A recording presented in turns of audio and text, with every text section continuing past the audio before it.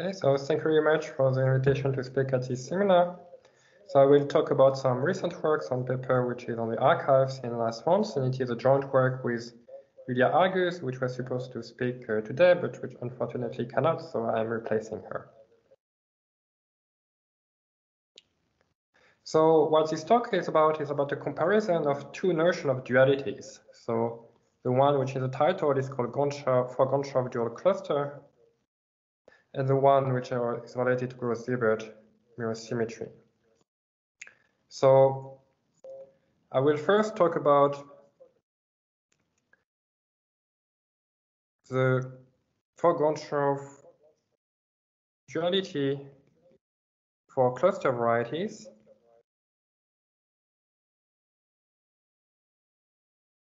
So it is a fact that so-called cluster varieties come in pairs, usually denoted by A and X. And as I will review, it is essentially a combinatorial duality, closely related to toric geometry.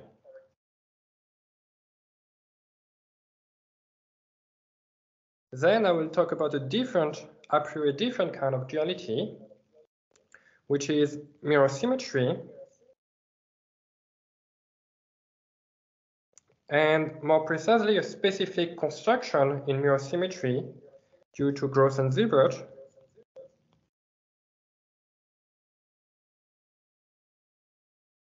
which is a construction taking as input some log Calabi pair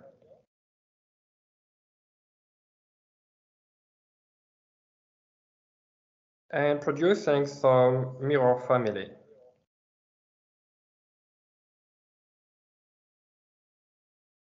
And the point of this construction is that it's not entirely combinatorial, but it takes as input some enumerative geometry.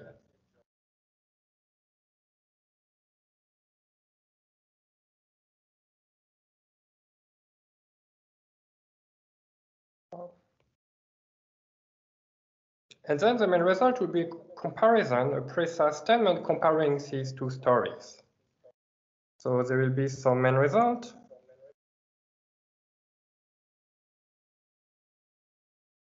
Saying that if you look at the mirror of a log Calabi compactification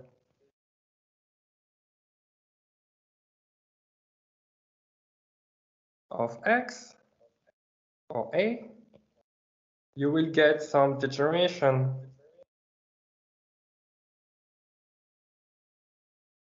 of A or X.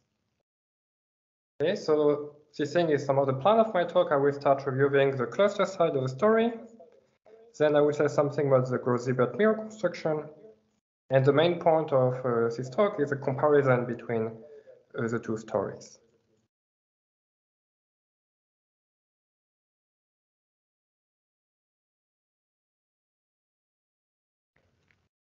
Okay, so I start by saying a few words about cluster varieties.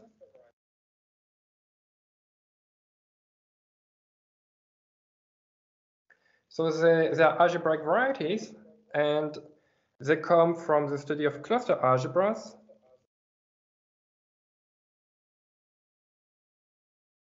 Introduced by Fomin-Zalewinsky with representation theoretic motivation. And then the geometric point of view on cluster varieties is roughly due to Fock and Goncharov, while motivations related to the study of moduli space of local systems on topological surfaces. So, but in this talk, I will not really care about this motivation coming from representation theory or study of moduli spaces. I will just look at cluster varieties themselves. Okay, so what are they? They are algebraic varieties obtained by gluing tori. So they are obtained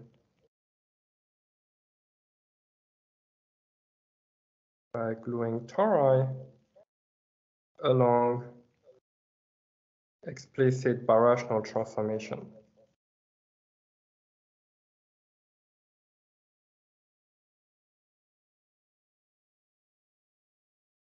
So let me be a little bit more precise.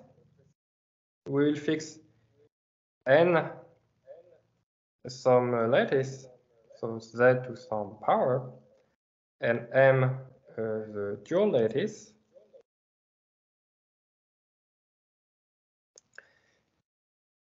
And then the A cluster variety will be some union of tori spec C bracket M. So these things are just isomorphic to some tori C star to the n, and there's a tori with character lattice M and co-character lattice N. Whereas the X cluster variety will be a union gluing of dual tori spec C bracket N. So tori with character lattice N and co-character lattice M. So here I have not given the full definition. I need to give you some input data to say how the gluing working. And the required combinatorial data is usually called a seed. Let me call it S. And it is the data of, first of all, a skew symmetric form with integer values on n.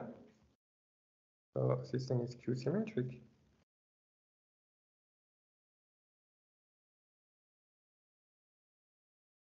And a basis EI of n. So out of these combinatorial data, so concretely you can combine these two data. Actually, the only thing which is involved here is a skew symmetric matrix, the skew symmetric form applied to the basis element EI, EJ. So some of the input is just some skew symmetric matrix with integer coefficients. And out of this input, there is some combinatorial recipe to how to write down birational maps between tori, and then by definition A and X are the algebraic varieties obtained by gluing all the tori together according to these birational transformations.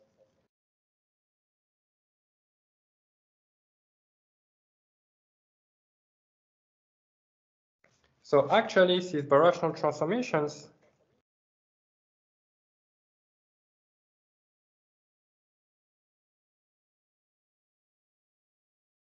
are volume preserving, meaning they preserve the top holomorphic form on the tori, and so A and X are naturally non-compact Calabi varieties.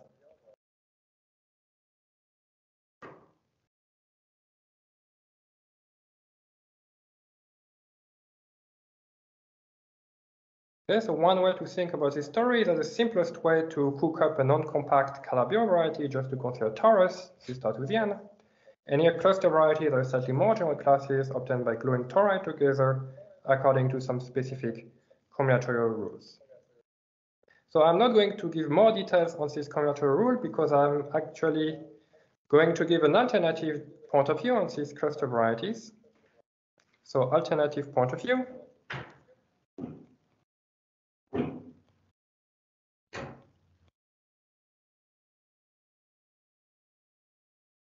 On ANX,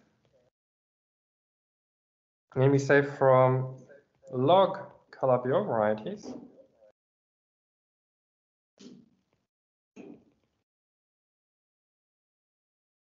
So for me, by definition, a log Calabi variety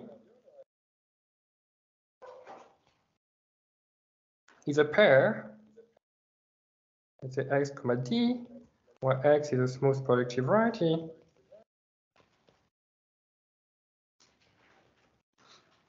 and d is some normal crossing divisor,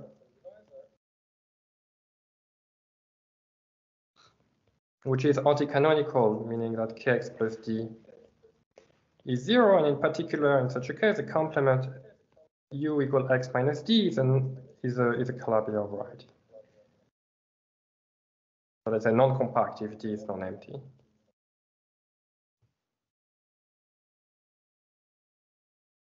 And a typical example of log Calabi variety is given by a pair, which is a toric pair.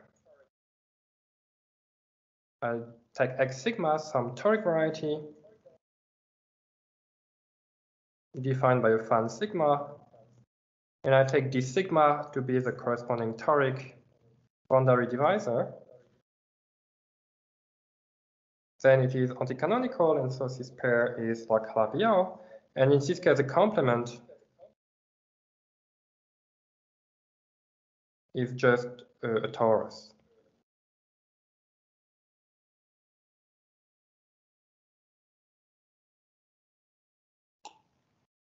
So there is a way to construct slightly more interesting log Calabi pairs, starting from a toric pair. So you could start with X sigma, T sigma. And then if you pick some hypersurfaces, let's say HI, inside the boundary, so there are codimension 1 inside the boundary, so there are codimension 2 in X sigma. Then you can look to the blowup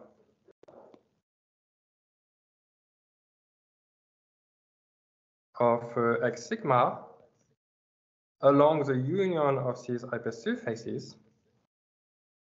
So this thing is your new variety. And then you can take as new divisor the strict transform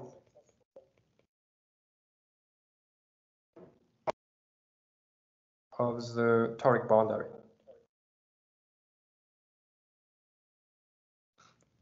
And from the way the canonical divisor behaves under blowup, you can check that this pair is again log Calabi. So this thing is a log Calabi pair. So maybe some elementary example, I could start with X sigma, D sigma as being the toric surface, maybe P1 cross P1.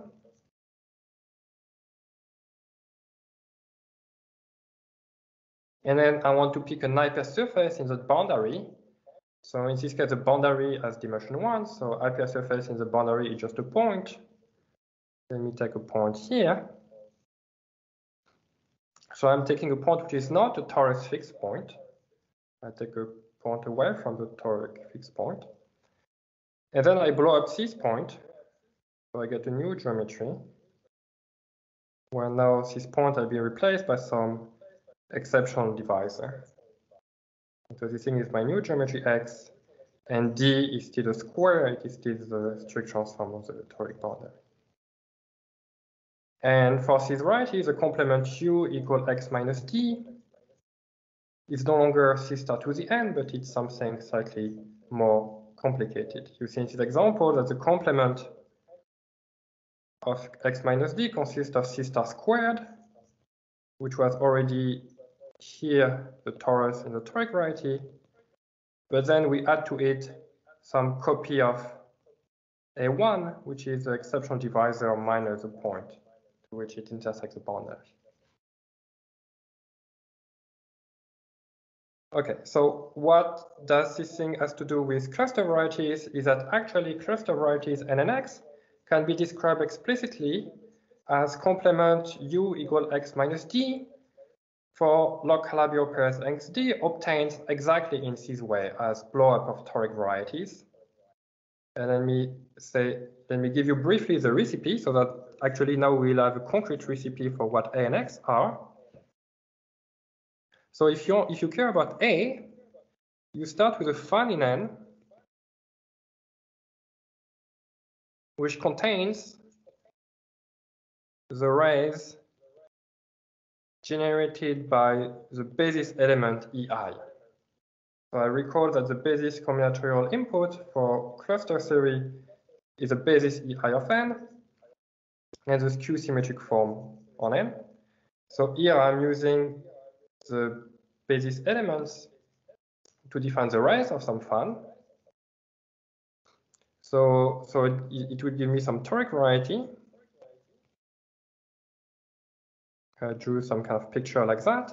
And in particular, each of these arrays correspond to some divisor di in the toric variety. So maybe here I have di. And now inside di, I'm looking to some hypersurface, which is defined by some explicit equation, 1 plus z to the vi equal to 0, where vi is obtained by taking the skew symmetric form and contracting it with ei. So this thing is an element in the dual lattice M. Okay, so here I've described an explicit toric variety. I've described explicit hypersurfaces in the boundary. And then if you do the blow-up operation, you blow up this toric variety X sigma along these hypersurfaces. And you look to the strict transform of the toric boundary. You get some log Calabi pair. And then the theorem due to Grossack and Keel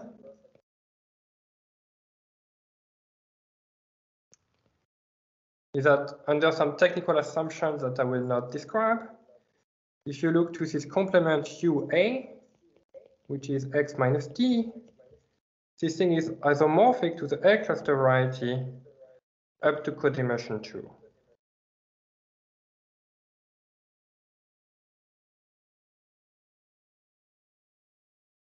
And then you have a similar story for X, which is some kind of dual story. You looked at some fun in M with arrays generated now by the VI, and then roughly you blow up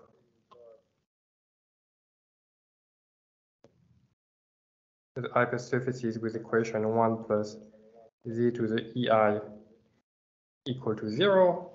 And then you again have the same statement that if you call that, I don't know, x prime d prime, these are Calabi varieties, then the complement ux, which is x prime minus d prime, is isomorphic to x up to codimension 2.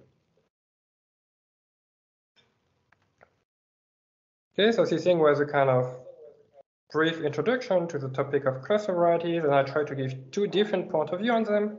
One where I was not fully explicit, saying that they are non-compact Calabi varieties obtained by gluing tori together. And then I gave a more explicit description by specifying concrete toric varieties, concrete loci to blow up in the boundary.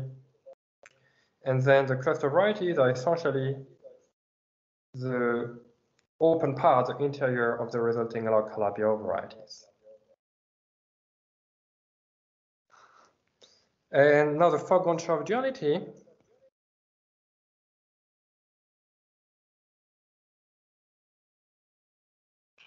is about it's about properties which are exchanged when you exchange A and X. So I will not go into details, but there was a series of conjecture by Fock-Goncharov having to do with the existence of canonical basis for algebras of regular functions.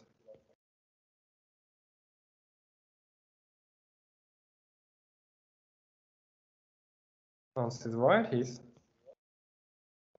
And this conjecture is naturally phrased in terms of this duality, meaning that the canonical basis on A is supposed to have some relation with X, and conversely, canonical basis for X should have something to do with A.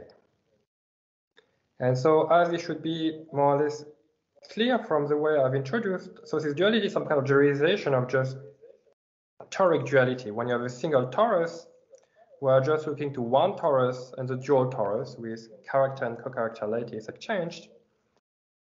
And then duality between N and X is some kind of generalization of this elementary duality.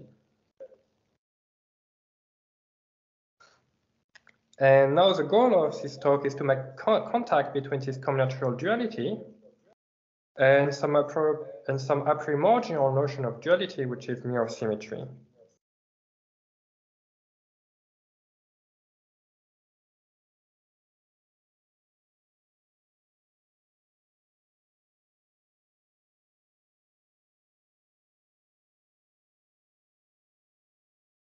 So in its original formulation, mirror symmetry has to do with pairs of Calabi varieties.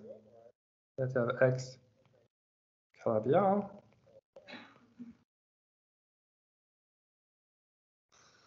And then roughly mirror symmetry tells you that there should exist some mirror dual varieties, which is another Calabi variety.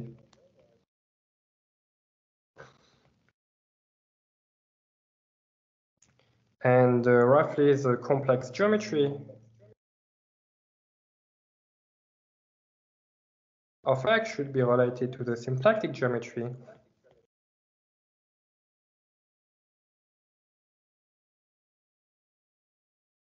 of X check, and conversely, the symplectic geometry of X should be related to the complex geometry of X check. So for the purpose of this talk, I will only need a very small little piece of the full mirror symmetry story. I'll focus on a specific construction due to Gross and Siebert. The Gross Siebert mirror construction.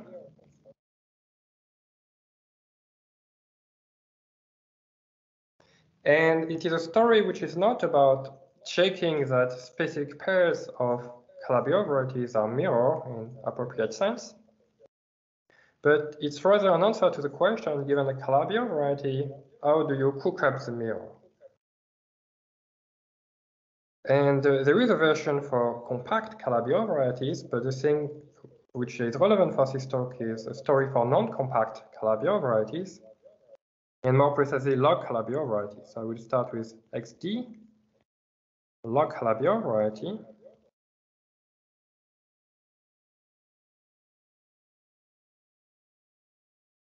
And let me assume that D is maximal.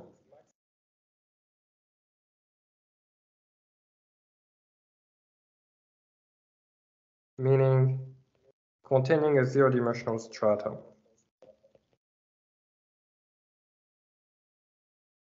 So D is a normal crossing divisor, so it has a natural stratification given by irreducible components of the divisors and intersection of the various irreducible components. And I ask the existence of a zero-dimensional stratum. So for example, this thing is always true if XD is toric, because the torus fixed points are example of such zero-dimensional stratum of the toric boundary. And it's also true if XD is obtained as blow-up of toric variety in the way I've described by blowing up hypersurface in the toric boundary, because in this case D is a strict transform, so you still have a zero-dimensional strut. So the assumption is true for the kind of log Calabi varieties that we're interested in.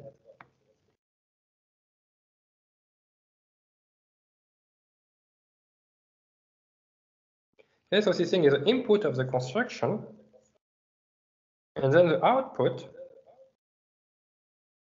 is a mirror family.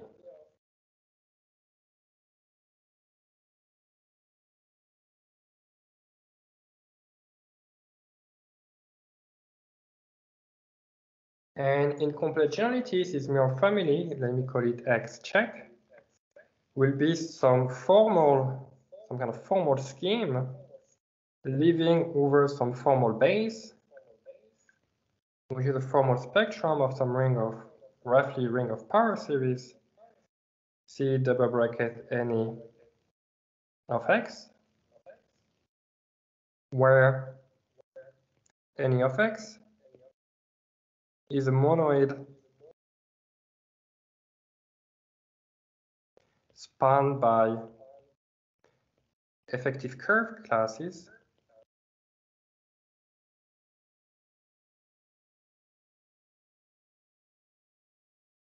in the group of curve classes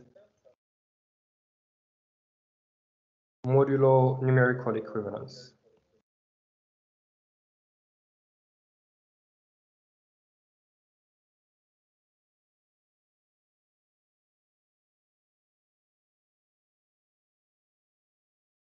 So just remark, so why do you expect the mirror to be a family over such a base having something to do with a monoid of curve classes on X?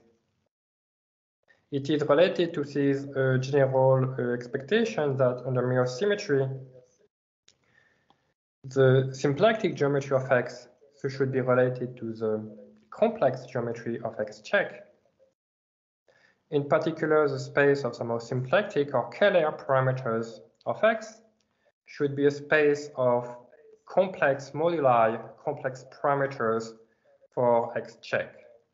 So you do not expect the mirror of a Calabi X to be a single algebraic variety, but you already expect it to be a family of algebraic varieties parameterized by a base, which is related to some of the space of possible classes of symplectic or Keeler forms on X. And this monoid of effective curve classes is some kind of algebro-geometric version of the Keeler cone of X.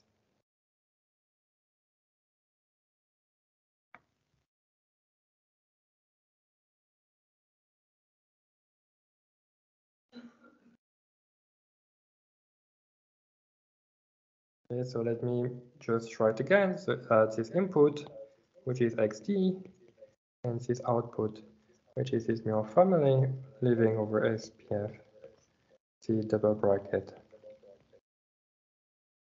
any X. And this construction takes as input enumerative geometry of XD. So I will not give details at all. I will just give some kind of picture. If I have X, XD, this pair, then the kind of enumerative geometry which is relevant is given by counting rational curves. So you're supposed to count rational curves in X, meeting D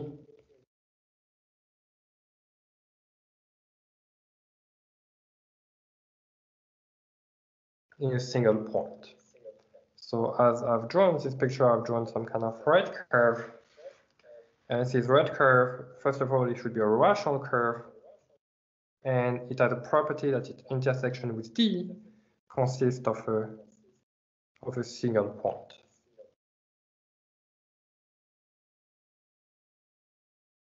So just to give a small idea, in the example, at some point I draw P1 cross P1 with its toric boundary. And you can check that in the toric case, there is no such a curve, rational curve meeting the toric boundary in a single point.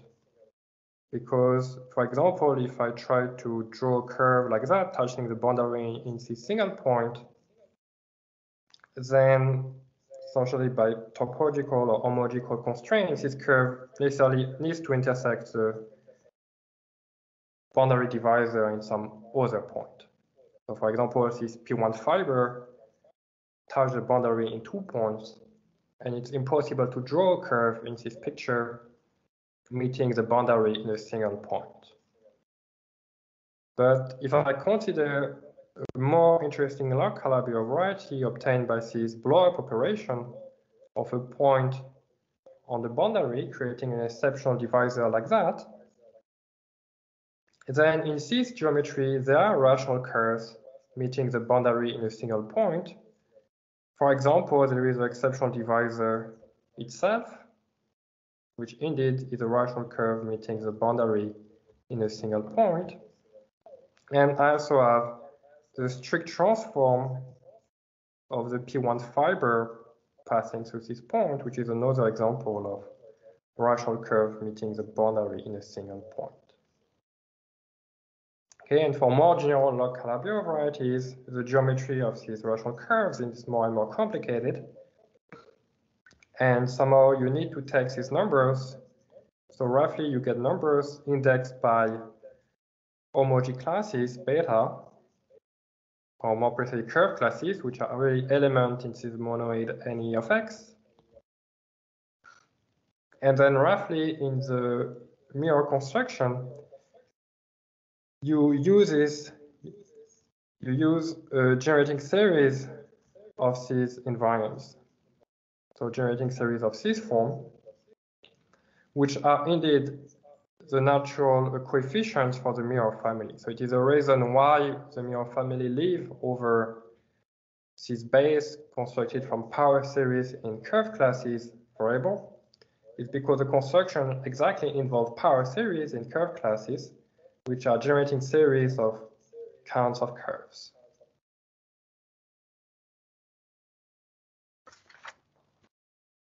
And in nice cases, so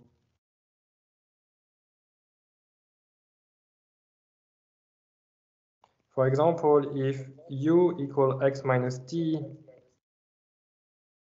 is affine, so if you have some kind of positivity assumption on the boundary, then you expect, so it's proved in some cases, but I will not go into the details, you expect that this mirror family, which a priori is defined over this kind of formal completion,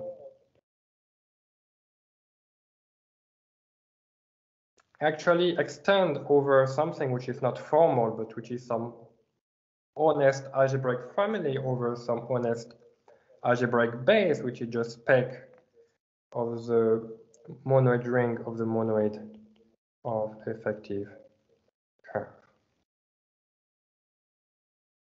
But if not, then you might only get this formal family.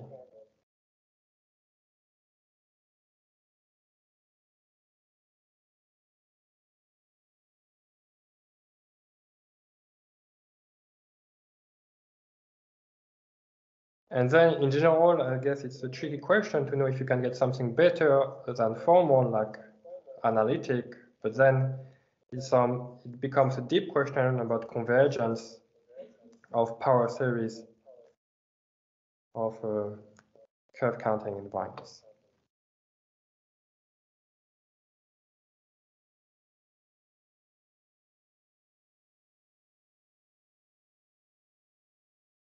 Okay, so is there any question at this point, either on the first part, the cluster story, or the second part is a mirror construction story?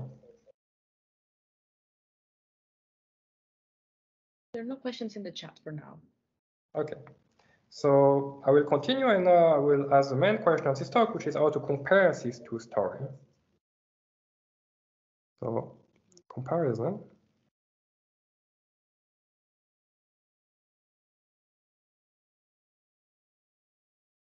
So for example, then we start with the X cluster variety.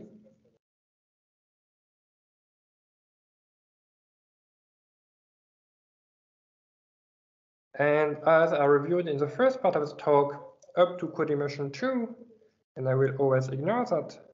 For now, you can realize this X cluster variety as a complement X minus D, where XD is some log Calabi variety, log Calabi pair, obtained by blowing up some explicit hypersurfaces, H inside some explicit toric variety X sigma. In particular, you can apply the general Gross-Siebert mirror symmetry construction to this particular log Calabi pair.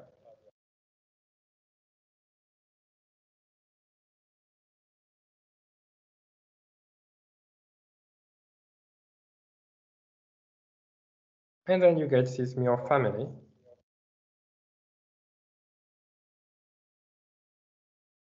X check over SPF C double bracket any of X.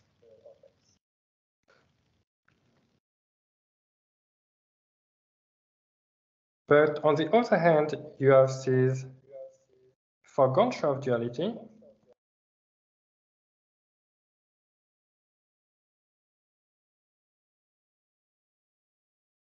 which essentially tells you that by combinatorial duality on the combinatorial data defining the X cluster variety, you can define the A cluster variety.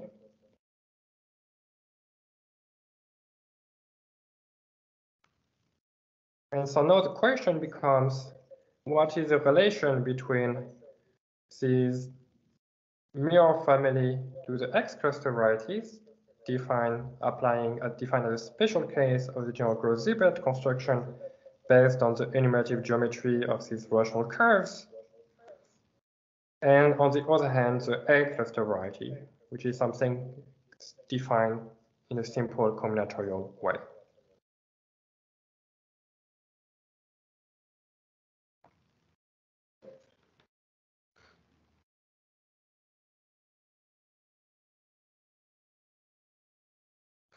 So maybe the first remark is that these two objects that we want to compare, they are not exactly of the same nature.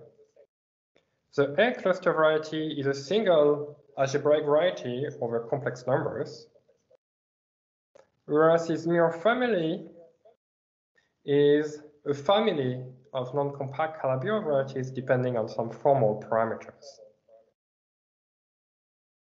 So to compare them in complete generality, we will have some work to do, and it is part of the contribution of our paper to even find the correct statement in complete generality. So let me first say that there is some kind of easy case.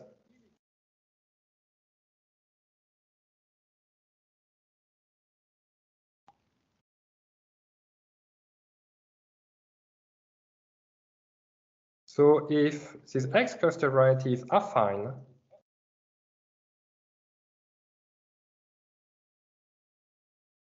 then in this case, the mirror family is not something formal,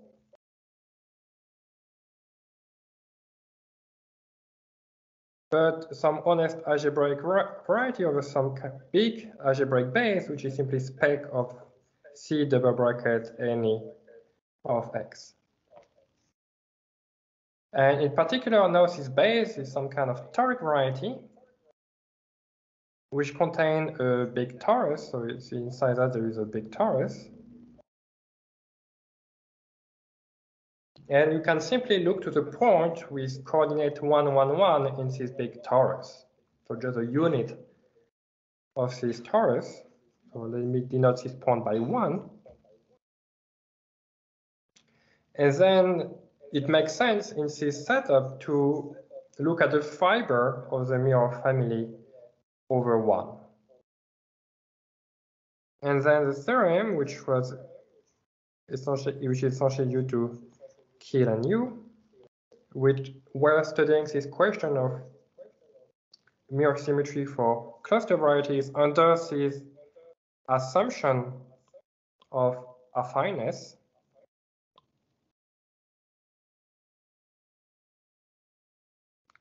So they prove somehow the easy to state result that the fiber over 1 of the mirror family of X is isomorphic to A.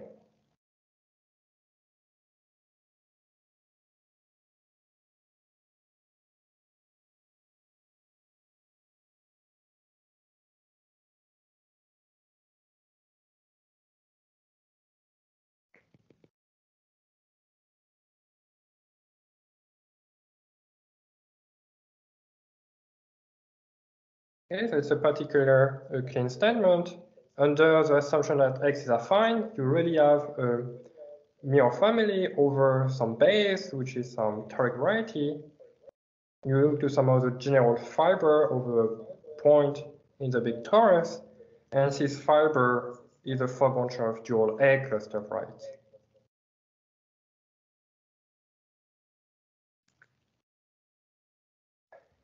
So what the question we want to address is what to do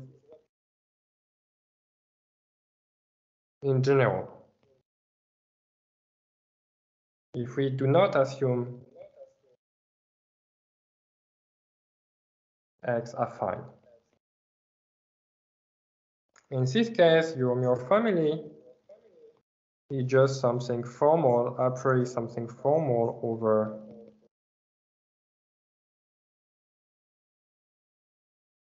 this base. And you still want to somehow relate that to A.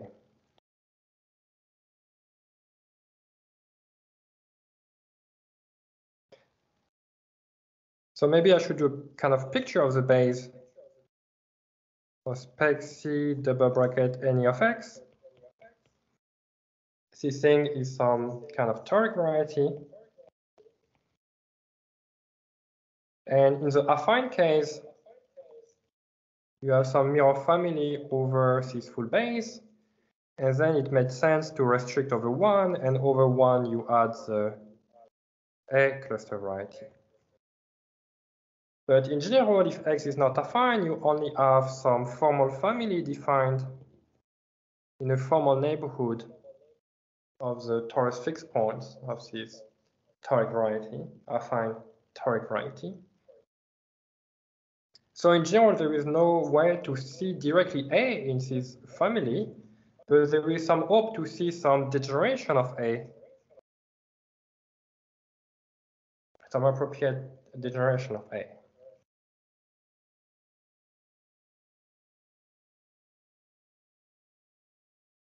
So what am I trying to say is that on one side you have some formal family of varieties, on the other side you have a single variety.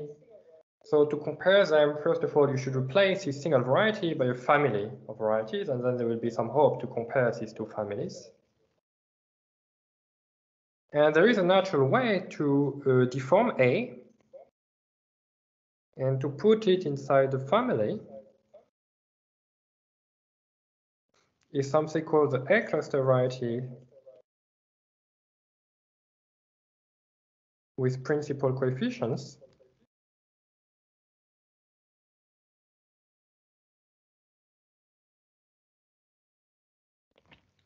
And it is a family over some affine space, which is spec C bracket n plus, where n plus is the direct sum over I of n ei. So recall that we had some lattice n with some basis ei, and n plus is just the monoid, the positive cone spanned by the basis element ei.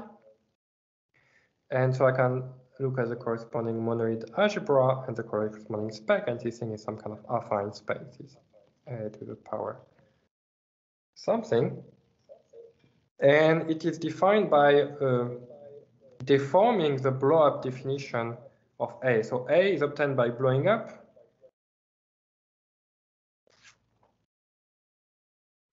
equations of the form 1 plus z to the vi equal to 0.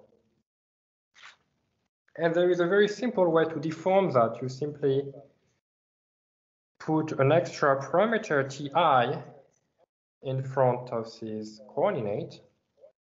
And now you get a family of varieties where the ti as a coordinate on this base. So this thing produces a family which over 1 is just A,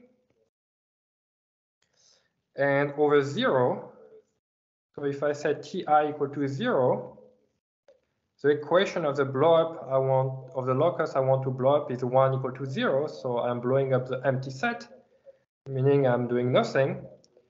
And so in this case, I keep a toric, not Calabi pair, and the complement is just a torus. So actually, this A' is a flat degeneration of this A to a torus. So here, the torus spec C bracket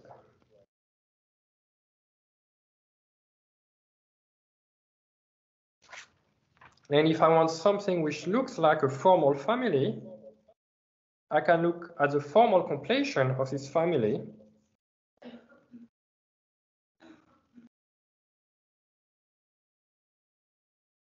around the origin.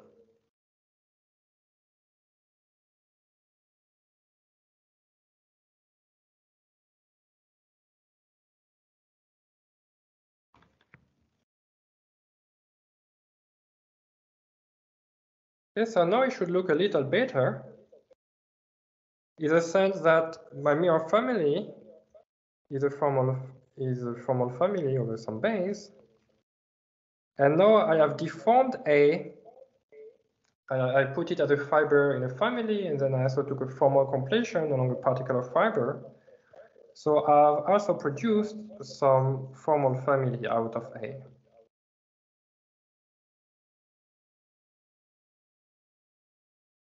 So now the two objects that I want to compare looks a little more alike, but still they are different. So, for example, these bases are different, so I need to explain how to relate them.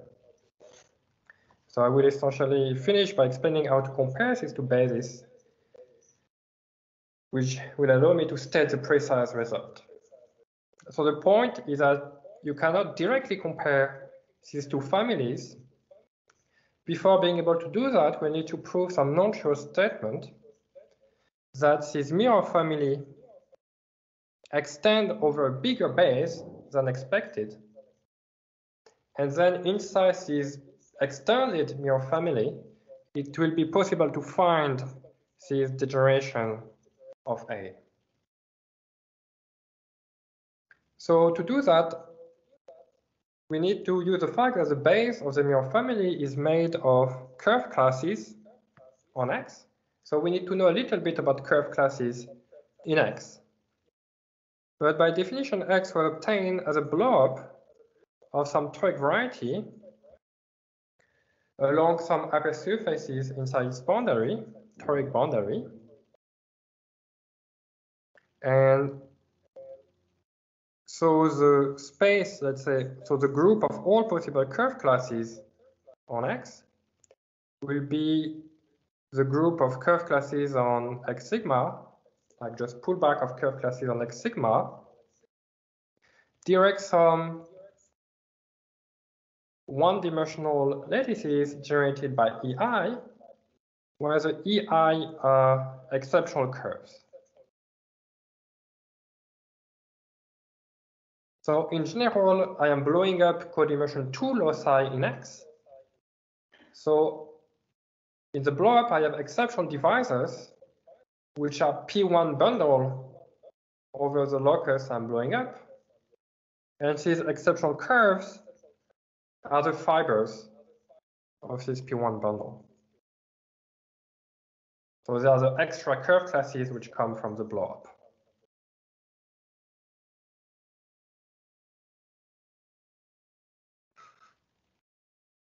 And what is involved in the base of the mirror family is a moderate any of X of effective curve, which is contained inside the subspace any X sigma direct sum Z of EI. Because essentially, if I have an effective curve in X, it's push forward to X sigma will also be effective. So here I can put effective curve classes in X sigma. And now what I want is to make this thing appear. I want to have this n plus appear somewhere to make the connection between here and here. And the point is that there is a natural embedding of any X sigma direct sum n plus here, where I map an element AI in n plus, so to the curve classes minus AI EI.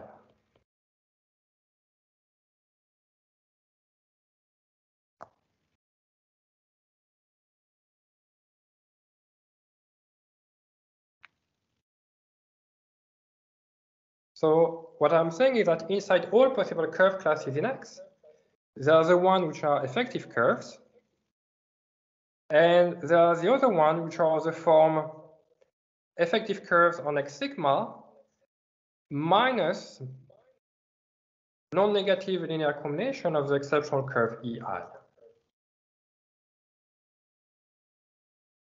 And now what I want to do is to glue the two toric varieties, which are spec of the monoid rings of these two monoids. So I want to glue spec C bracket any of X and spec C any X sigma direct sum n plus along spec C any X sigma direct sum Z of EI. And it makes sense exactly because of this diagram. I have these two monoids inside the big ambient monoid. So it will give me the exactly the data to glue these two toric varieties together to get a non-toric variety. And I will get a picture like that. I will get, so when I glue two affine toric variety together, I will get some non-affine toric variety with two torus fixed points. And so here I have essentially spec C any of X, whereas here I have spec C any X sigma direct sum n plus. And so, for example, on this picture, just to give you some, so this locus here that I'm drawing here will be spec C any X sigma. And the mirror family, by construction, it's something living over the formal neighborhood of the torus fixed point inside spec C any of X. So at the beginning, my mirror family lives somewhere here.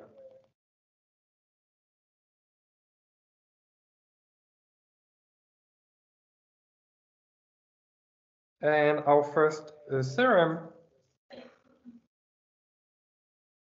okay, maybe I keep the picture. So the theorem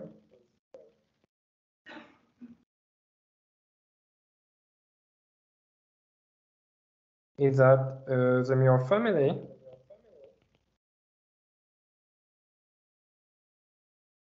canonically extend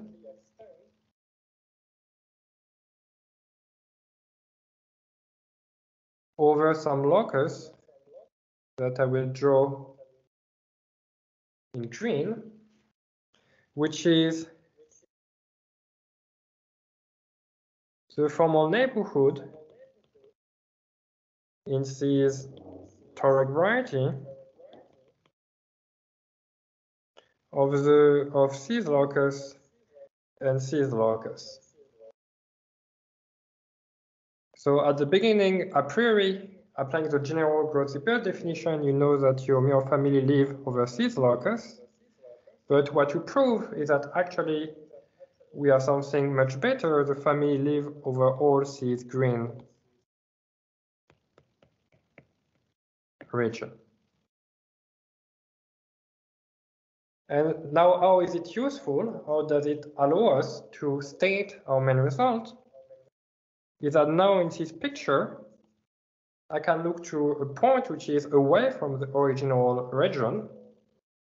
I can look to the point which is a 1, the unit inside the big torus of the toric variety spec C bracket any X sigma. And I can restrict this extended mirror family to over this point, somehow over this point in this direction, meaning I'm considering a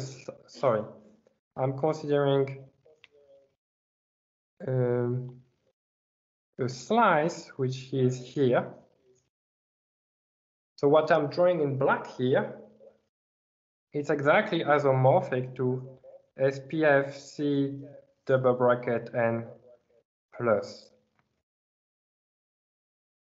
Why? Because here I have N plus. This part I set it to 1, and then I have the formal completion in the transverse direction. So I get exactly a family over this base. And now we are good because our extended A cluster variety is exactly something living precisely over this space, SPFC NE plus. And so the second part of the theorem is that this extended mirror family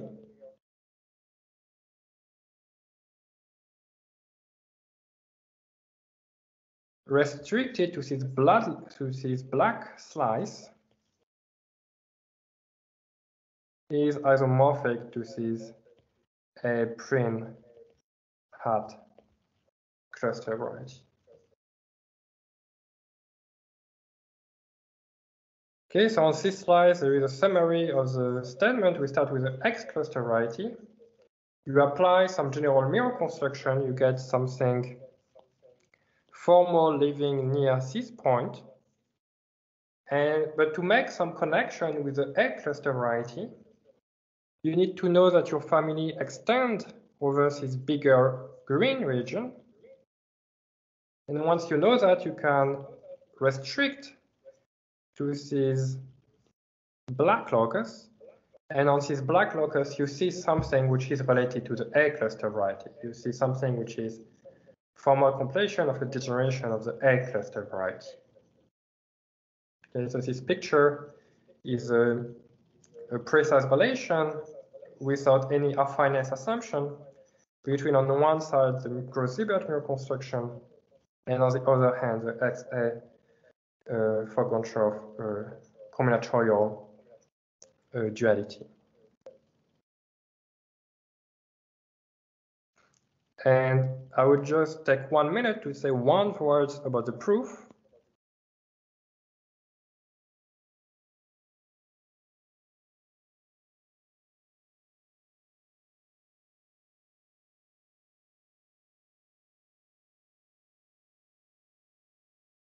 So the Gross-Siebert mirror construction, as I described very briefly, takes into input some enumerative geometry, some count of curves, rational curves meeting the boundary in a single point. And in the construction, this enumerative information is organized into an algebraic structure called a scattering diagram.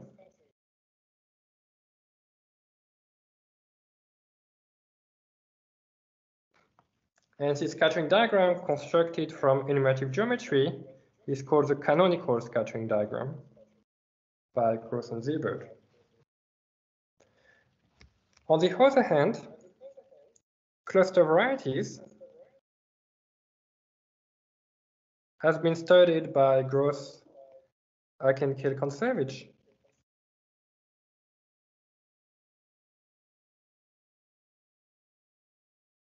Using a combinatorially defined scattering diagram called the cluster scattering diagram.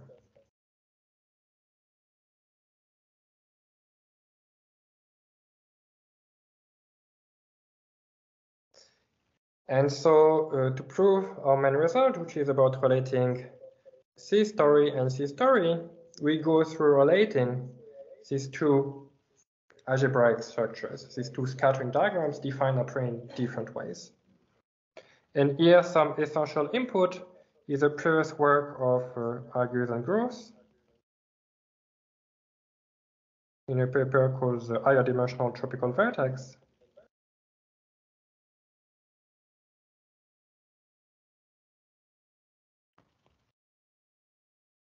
Which kind of give a combinatorial description of the canonical scattering diagram for log Calabi varieties, which can be obtained by this blow-up operation starting from toric varieties. And so what we are doing in our paper is to apply the result to the particular log Calabi varieties which are relevant for cluster varieties. And then you use that to make a comparison between the canonical scattering diagram and the cluster scattering diagram. And once you know how to do that, you can prove the extension result, which follows from the combinatorial description of the scattering diagram. And then you can prove the comparison. So I am already over time, so I will stop there. Thank you very much.